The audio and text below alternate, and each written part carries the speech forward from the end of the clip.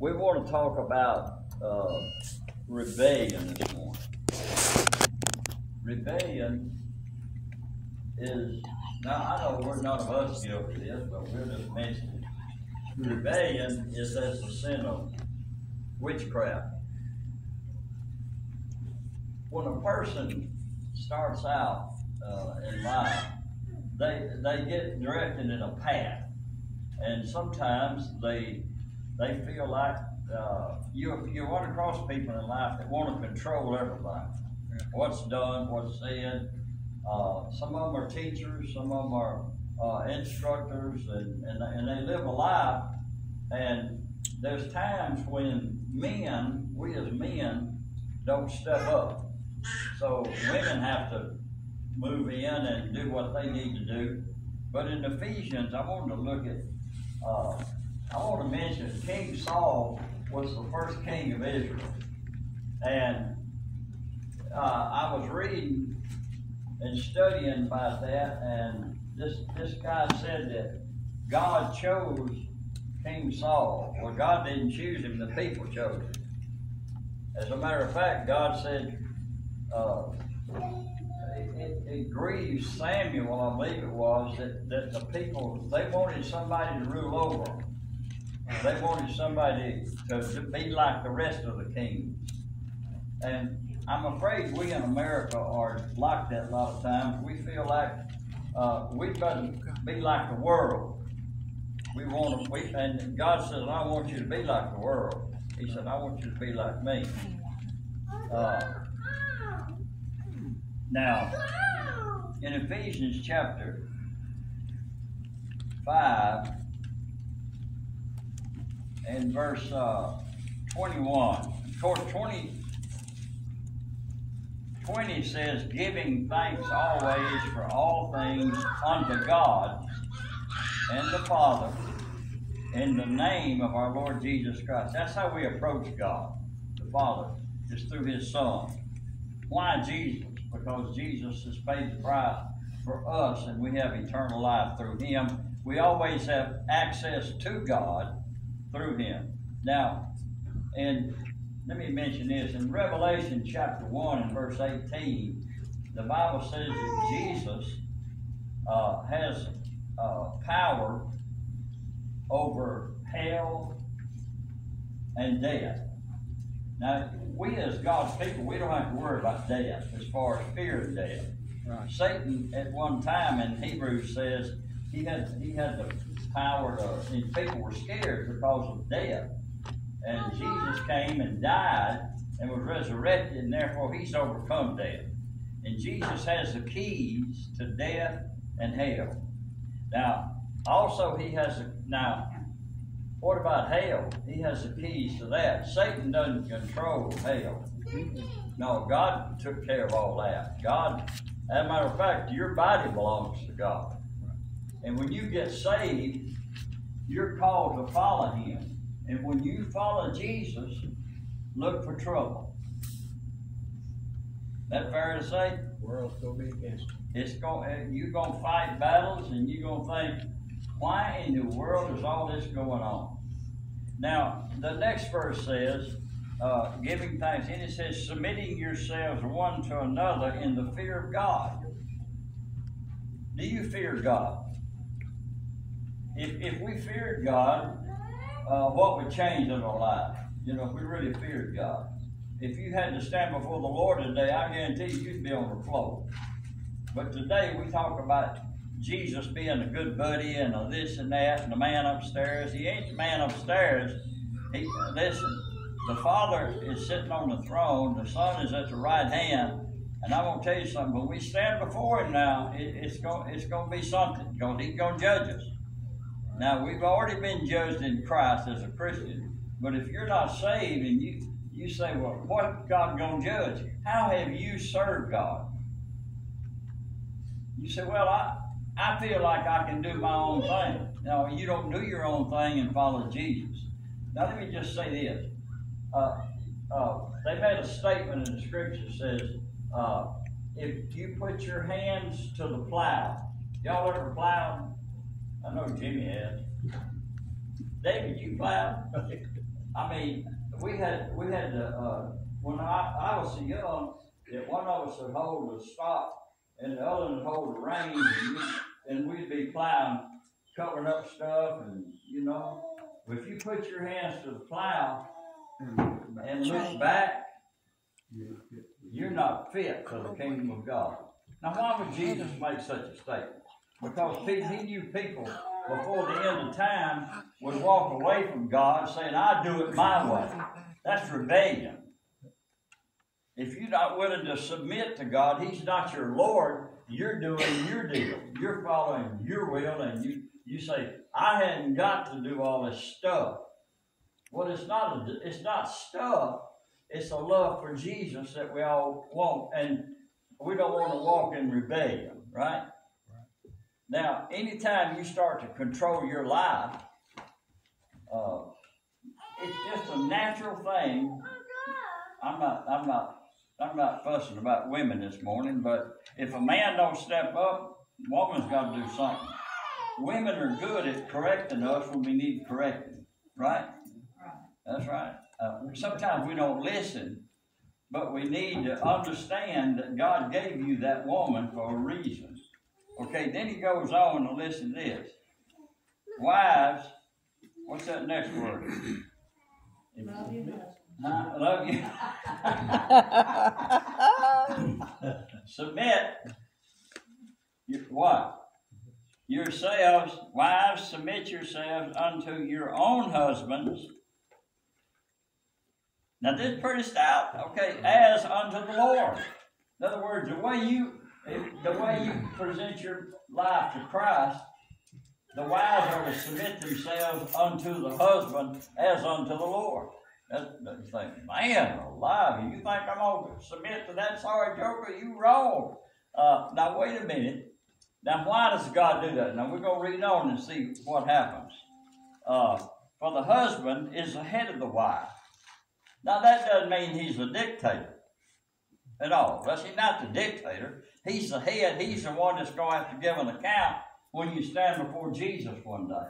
Okay. And you're going to have to say, well, Lord, okay, no, he said, my wife, that's what Adam said. You know that wife you gave me? Yeah, okay. But who's supposed to have been there with his wife? That's right. Was Adam. But he wasn't there. Where was he out? He's probably out fishing or working in the garden. And he said, I'm tired. She's sweet and everything, but she fusses at me all the time. She tries to get me to do stuff, and I need to fix this in the house, and he won't do it. And I'd rather live here, and he wants to live here. And what's going on here? That's just normal life. Am I right? We want it our way, but here's what he said. The answer to it is to submit to your own husbands, for the husband is the head of the wife, even as Christ is the head of the church. Now, you realize Christ is the head of any church that's his church. Christ is the head of it. I pastor, preach, but I'm not the head. And I use this illustration a lot. I heard a preacher say this years ago. He said, I don't dictate and I don't run the church, but I'm here to make sure you don't. I said, okay. But there are always people that do not want to submit. They want to run it their way. And if it's not done their way, then they throw a fit. And you watch them, and that's what they'll do. Now, let me say this. We're here today to hear from God, but if we come in rebellion, and I'm going to tell you, Satan will work on you while this sermon's going on, saying, I don't believe it that way. I don't like it that way. I don't like it. Well, that's rebellion. If God tells you something and you don't say, I'm not going to do it that way, then that's rebellion. And that's what happened to Saul. God says, Saul, I'll tell you what I want you to do. The prophet came to him, and he said, I want you to destroy all the animals and the king and all these people, the Amalekites. So he said, he got to thinking about it. Well, what is the point in that? It's like God will say to you, you got some magazines in your house you need to get rid of. And you say, Well, I get rid of most of them, but I think I'll hang on to one. I mean, there's one. God said, no, I didn't save one. Save one. He said, I said, get rid of all this junk. It's influencing you to go away from God. So you rebel and say, no, I'm going to do it my way. Now, there's things, if you're a Christian, God's going to deal with you about. If you're a Christian, God will deal with you. People chasing you. If you're not chastened of God, if God never speaks to you and you don't know that God ever said anything to you, there's a reason. You don't know God. You might know about God. And now, I'm not saying you can't be in rebellion, but God will whip you. Am I right? He will chasten you, and if you're not chastened, he said you are I'll tell you what the Bible says. He said you are a bastard and not a child of God. You're illegitimate, he said.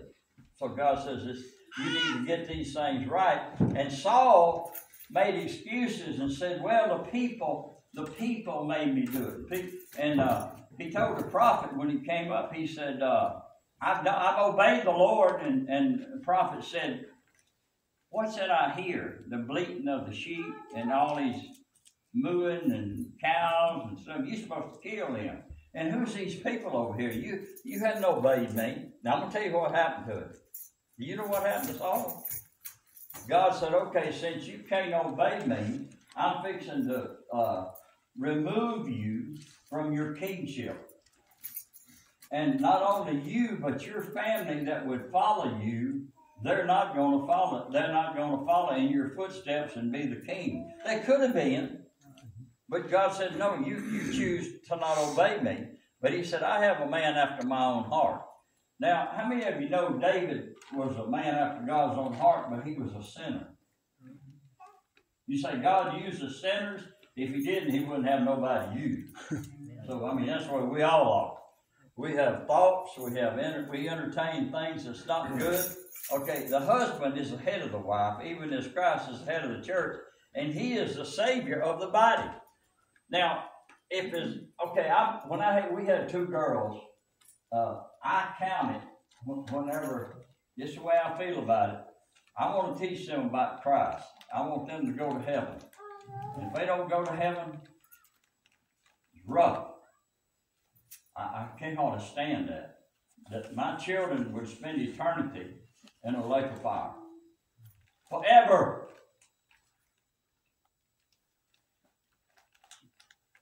And I could see them.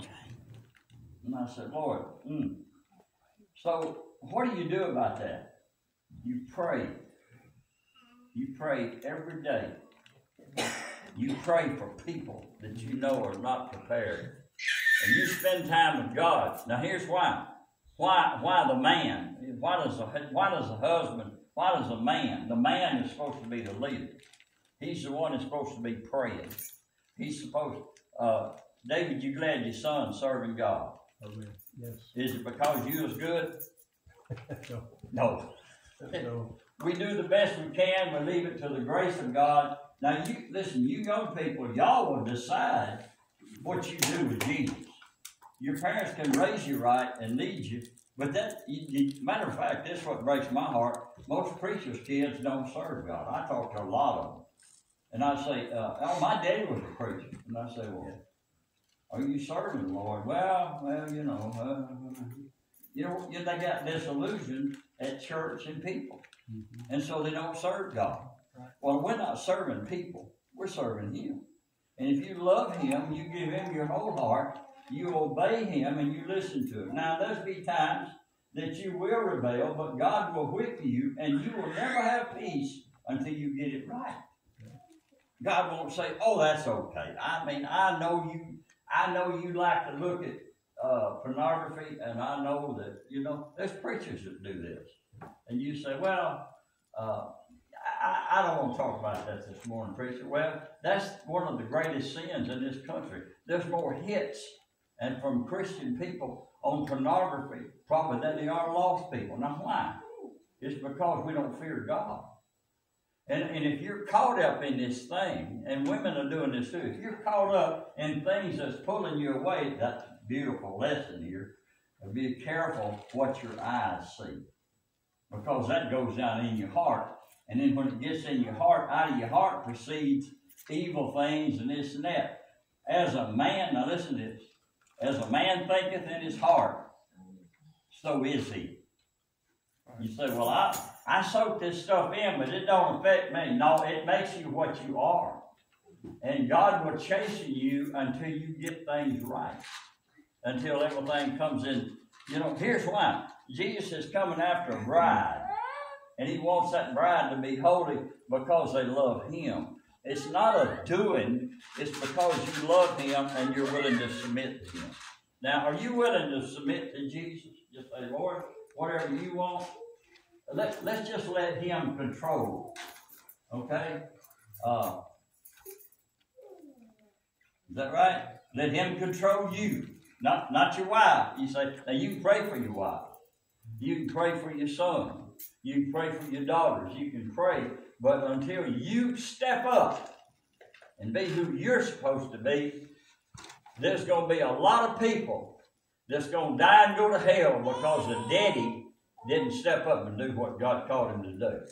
Ain't that right, Jimmy? That's right. That's what he got a hold of you about, wasn't it? That's right. That's right. The time you got up and went to church and served God. That's the way God put it. Why Jimmy? Because he's the lead. He's the one that God called. Now, a wife doesn't mind submitting if a husband is trying and he's doing his best to try to be what he's supposed to be. And I'm going to tell you something. What's missing in the whole families today are men that will step up. And I thank God for our men. I'm going to tell you that. I just appreciate our men.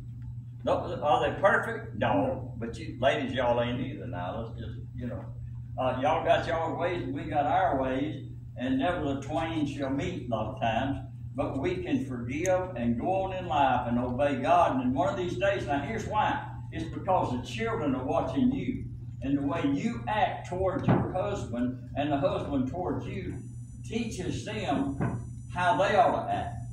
And you can be nonchalant. Okay, Christy, now, one of the things we said at y'all's ceremony was one day you'll give an account of how you treat her. Right? That's true, isn't it? Okay? What if he mistreats her? What will God do? Now, I'm teaching you a lesson here today. God will tear his britches up. That's what Sandra said a lot of times. I'll turn you over to the Lord. Listen, you need to get straightened out here. And I do need to get straightened out. We're not perfect, people. Right? And we need Jesus and we need correction. And if we live in rebellion, then you're going to hurt. God's going to make sure that you will not have peace in your heart. You will try, you will seek things, but you'll never have peace. There's not enough dope, there's not enough alcohol, there's not enough wild living to satisfy your soul when you're a child of God. Now, a lost person, they go on and just live their life. But if you're a child of God, He's going to convict you. And he's going to draw you. Why? Because those little kids that we're looking at this morning, they've got a future. And if we don't teach them the right way, then they're going to go the wrong way. And they need to be taught by a daddy that loves them. That's right. And I think about Jimmy's too. And now, Jimmy Dale, he does all right, but Jennifer, she is a card now. I don't know who she take after Jimmy. What do you think? I guess she got it from me. I don't know. She did. She did? Okay, all right. But they're sweet kids. They love the Lord, and they're walking with God. And what I'm saying is, you've done this. You've done your part. You're not perfect. Terry, you hadn't done everything right, but your kids love the Lord. See, that's the important thing in life, is that you set that example and you keep praying. Now, most preachers' children live in rebellion a lot of times. You can't stop that. The man that wrote David Wilkerson, that's got the homes and Assembly of God, and he's won, I would say, through his ministry, has won thousands upon thousands of prostitutes and dopers and everything else to the Lord. His grandson, matter of fact, was in jail because he lived in rebellion. Not his son, but his grandson. And his son was preaching one day, and he told about it, how God's presence came in there where he was at. And he called home and told him, he said, God has been with me, and I'm giving my life to God, and I'm walking with God. Don't never give up on your child. Don't never, listen, when you see the look on their face, whenever they go off into the pit one day, it would be a horrible thing to see that. And God says, listen, you daddies, it's your responsibility. You need to stand up. King Saul lost the whole shooting match because he would not obey God. He did it his way. Now, ladies, you can be an influence on your husband, good or bad, right? You can say, okay, now let me just tell you, husbands love, or they're going to get into some stuff here. Husbands, love your wives. How do you know you love your wife?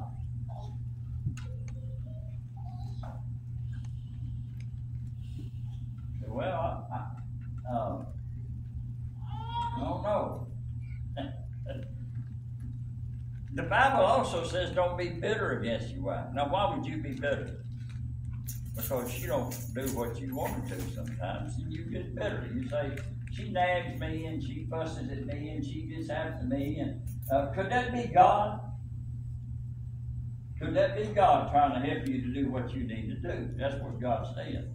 He says, but love your wives, even as Christ also loved the church. Now, what about that? You say, my goodness, Jesus died for the church and gave himself for it, that he might sanctify and cleanse it with the washing of water by the word. Now, the best thing I feel, it's not always just, you don't live in the Bible all the time, right? I mean, I do, because that's just, I'm a nut. I love to get the word. I just love it.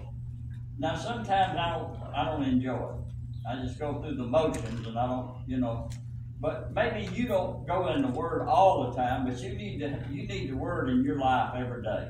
Just if it's nothing but 5 minutes or whatever, I'd rather, God has said, if you love me, you keep my commandments. You don't know his commandments if you don't read his word. Okay? And God instructs us in his word. You don't know how to respond if you're not in the word. And a lot of times the reason we don't read the word is because it convicts us. You say, well, you're not doing this, and you think, well, Lord, what about old brother so-and-so? He don't do it either. We had a young man and came to see us this week. And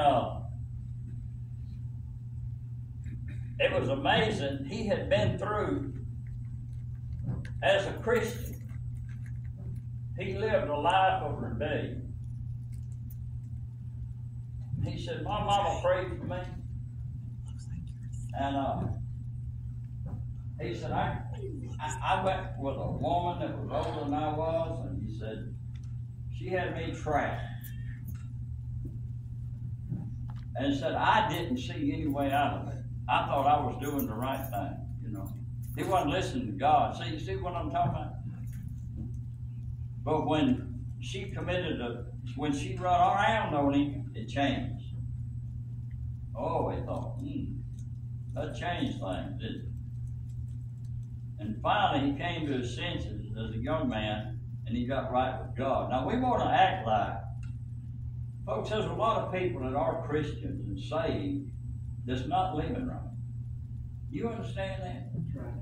Have you ever done that? Have you ever been to the point that you think, well, I'm doing all right. I've been saved, but you're not dedicated. God's not in your thoughts. You don't want him in your thoughts because you're doing stuff that God sees you doing. And then some people are lost and don't even know God, and they don't want God. They don't want the Bible. They don't want to live for God. I didn't know the difference. See, until God came to me and showed me just what I was. You know what I was? I was a sinner. And I needed help. And I didn't know how to get away. I mean, you get to the point in life where you live in sin so long, and you want whatever you want, and you don't care what people. Listen, I didn't care if the whole world went to hell. You leave me alone and don't put no preacher around me. I don't want to hear it.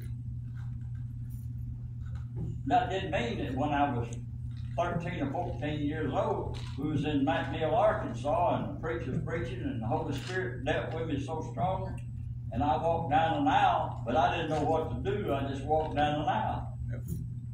And I felt like, I'm all right. All right. Are you all right? Yeah, I'm all right. I would argue with anybody in the service. About going to heaven? Yeah, I'm going to heaven. I've been saved, you know. Didn't know what I was doing, living like hell, you know. You can do that as a Christian, but I'm going to tell you what, God will whip your britches off. You'll be the most miserable person in the world if you don't do what God's called you to do. You are called to do something. And he said, quit looking back. There's nothing back yonder. Folks, we're getting closer every day to going home. And you thinking, oh, I got a lot of time left. We had a little young girl this last week that was killed in a car wreck. Her daddy was driving her to school over at Magnolia. And they had her funeral. I wanted to go to it, but I didn't get to it. I didn't realize they had it. And they said there were so many testimonies and so many things. But I'm going to tell you something. Death is real. Okay? You may go through a lot of stuff in life and it may not affect you. But you let death knock on your heart's door, or you let it come to your house, and you let it come to you, and it gets real. And then you begin to wonder, what about that person? Why don't we say something before they get killed or something happens? How many people have been in car wrecks? How many times should we have died, but we didn't? Why? Because God wasn't through with us yet. That's why. Yes, sir. And when God carries somebody home, that's God's calling. That's not my calling. I can rebel and I can say, Lord, I don't understand it. But I'm going to tell you something. God is God. And you're not God. And when God gets ready, he'll call people home. And you know why he does it? He does it to get our attention. He says, you're going to die one day. And what are you going to do when you stand before me? And what about your family? And what are you going to do if they die and go to hell? You say, well, Lord, I can't save them. God ain't asking you to save them. He's asking you to live for him. Let's go to Revelation, and we'll close.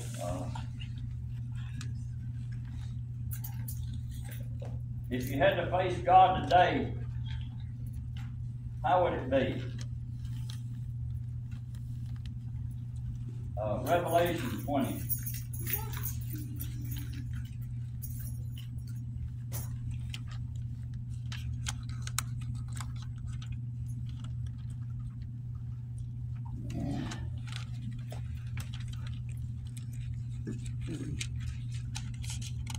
Did you know you could have been in church for 30 years and not know Jesus at all? That's very possible. Nicodemus was a leader of the Jews, and he didn't know Jesus. He didn't understand being born again. Jesus said, you're a leader. You don't understand this, that you must be born again. He didn't understand it. I didn't understand. How could you understand it if you've never experienced it? But once he comes in, you know Jesus. I tell you what, his name means something to you. Now you look in Revelation 20 verse 10, we'll look there this morning, and it says, and the devil that deceived them was cast into the lake of fire and brimstone, where the beast and the false prophet are, and shall be tormented day and night forever and ever. Now, there's people, I used to think this, that I've heard people's testimonies that they went to hell and the devil and the demons was persecuting them. But it looked like to me, God said the devil's going to be in hell and he's going to be tormented. Right. That's what God said. Right. We got ideas that sometimes are not right. And I saw a great white throne, and him that sat on it, from whose face the earth and the heaven fled away, and there was found no place for them. Now, what is no place for them? If you today, if we died and we went up And where do we go when we die? Meet Jesus. We're going to either see Jesus. Are we going to a pit one day? We're going to a hell, an abyss, is what it's called. And we're going to wait there until He comes and takes us out and judges us, if you're lost. A Christian goes right in the presence of God because Jesus has got a home for you. We will be judged on what we did and what we didn't do. You say, you live in rebellion? Well, Lord, I'll look back sometime. He said, did you get it right? He knows. And you're going to look at Jesus and you're going to give an account of yourself to Him.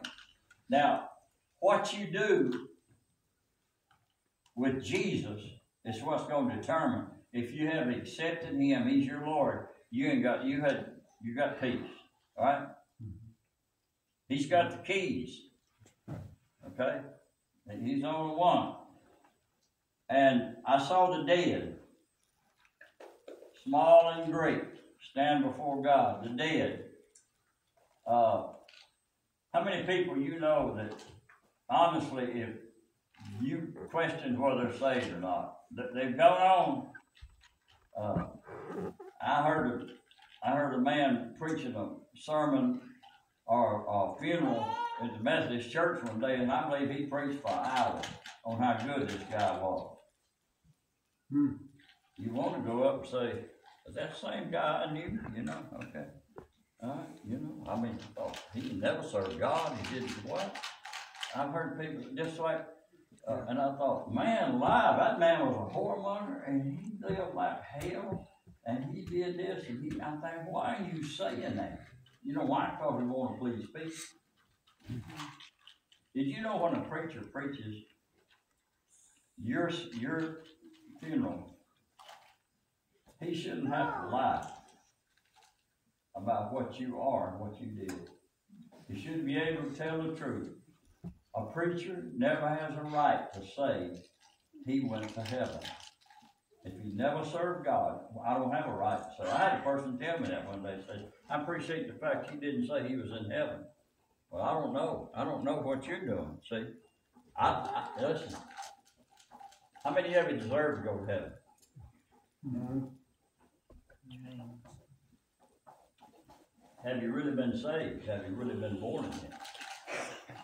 So, well, I'm pretty religious. I'm in church. Yeah, the devil's here too. But I'm going to tell you something. God's here. And today you'll make a decision on what you're going to do with Jesus. You say, well, I feel like one of these days I'll get it right. You may not be living at the end of this week. You may not be. And the sea gave up the dead which were in it, and death and hell delivered up the dead which were in them, and they were judged every man according to their works. And death and hell were cast into the lake of fire. This is the second death. Now, I want you to listen to verse 15. It says this is the second death. The first death is when you die. The second death is when you stand before God, and then you're going to give an account. And whosoever was not found written in the book of life was cast into the lake of fire. How many times have we been in a service before we were saved, and we didn't even understand what the preacher told us? But one time, God really got a hold of your heart, and you say, "Oh, I feel like I need to do something, Lord. I didn't understand conviction, but when God can save you at your house. That's where I got saved. Was at my house. Anywhere. You don't have to be in church to get saved, but you know what? If you're not saved and you die, that preacher's going to say some kind words, and we're going to have this deal, you know, and we'll mourn, and how do you get over this stuff? Jesus one day will wipe away the tears and say, it's over with. And what did we do about the loved ones that perished without hope? And God's not going to undo it. When the ark the door of the ark was closed. It was closed. And you will get in. You will spend eternity. Not a few days. You will never get out, and you will spend eternity in a lake of fire. I don't know about you, but I want to know where I'm going. I say, Lord, if I'm missing something, I want to do it. Whatever, if it's something I need to do, it's believe on the Lord Jesus Christ, and you will be saved. Are you willing to do that? Are you willing to say yes to Jesus? You say, well, I'm all right. I think I'll be okay. You might think you might. But folks, let me tell you something. Being in church don't save you. Right? As they say, being in the garage don't make you a car.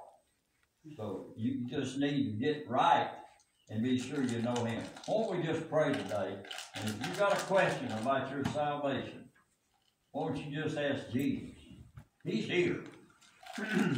Would you be willing to say yes to Him? You say, well, I've turned my life around, but has Jesus turned your life around? Is it Jesus in you, Christ in you, the hope of glory? And if you're not saved, I'm going to tell you something, it ain't going to be pretty. You say, well, I enjoy my sin. Yes, everybody enjoys sin for a little while, but eventually, maybe we need to come to the altar today and pray for somebody, some lost soul, somebody in your family that's not right with God, that they would get right. This could be the day that Jesus says, okay, enough's enough. I'm going to take y'all home. You're going to be with me forever. It's going to be good. And I'm going to tell you something, but if you're not ready, it's over with. You will spend eternity. You say, but how many thousands of people are going to say, Lord, I did this, and He said, I never knew you. I didn't never know you. You didn't never talk to me. You never did anything but live your life the way you wanted to. You cussed and lived like hell and you didn't care. And God's not going to sugarcoat it. He's going to say, I never knew you. Depart from me, you workers of iniquity. Now, God don't want to do that. He's not willing that any should perish, but that all would come to repentance. Now, folks, let me tell you something. Walking an aisle, going to an altar, ain't going to save you until your heart is in it. If you would let Jesus this day come in your heart, you can open your heart where you're at and say yes to Jesus, and He will save you. He'll come in and He'll let you know you're saved. Maybe you're backslidden and you say, Lord, I wandered. I need to get back right. The prodigal son, you out living and you're just not settled and you need to come home. Won't you do that today? Let's pray together. Father, we just pray that the Spirit of God would so convict today and draw souls to you. And that those that are lost without you would open their heart to you, Father, and you would bear witness with the Word of God today, and you'd bring them to you. We can't save them. All we can do is preach. And I pray that the Spirit of God would convict. You're the only one who can draw them. I pray you'll do that today. In Jesus' name, amen. Amen. Amen. Now, I want you to think about it. If you die today, where are you going? Are you sure about your salvation? If you got a doubt, that's what we're here for. Right. I mean, we'll pray with you for you. And just answer God's call when He touches your heart. Thank y'all for being here. Take this week to witness to somebody and tell them about Christ. Just say what good God's been to you. And you say, I've already done that. No, but did God put somebody in your workplace or where you're at, and you will get an opportunity to talk to them about Jesus. You never know what you can do, and you can encourage somebody to come to Him. That's what we're here for. Maybe you can't, and maybe you say, I can't win my family and all, but somebody else might. And you witness to their family, somebody might witness to your family. And you never know what's going to happen. But God's good. Thank y'all for being here. What a blessing.